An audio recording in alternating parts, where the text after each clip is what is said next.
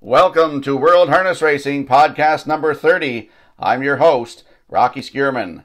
The complete World Harness Racing ebook is now available at Amazon.com. Legends, Canada's Keith Waples. Keith Waples is a member of the Canadian Sports Hall of Fame, 1973, Canadian Horse Racing Hall of Fame, 1978, and the U.S. Harness Racing Hall of Fame, 1987. Born in 1923, the Victoria Harbour, Ontario native made history when Mighty Dudley paced a 1:59 3 mile at Richelieu Park in 1959, breaking the 2-minute speed barrier for the first time on Canadian soil.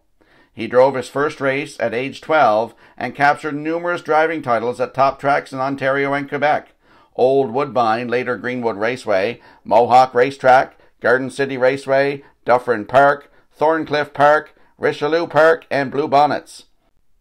In 1962, he and Ty Silk became the first Canadians to triumph in the Roosevelt International Trot.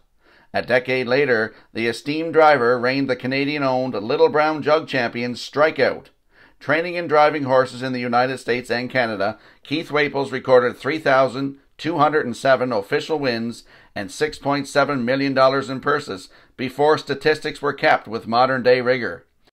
He helped develop Ontario's Orangeville Raceway and British Columbia's Cloverdale Raceway, now Fraser Downs, and Sandown Park with business partner Jim Keeling. Waples currently lives in Florida.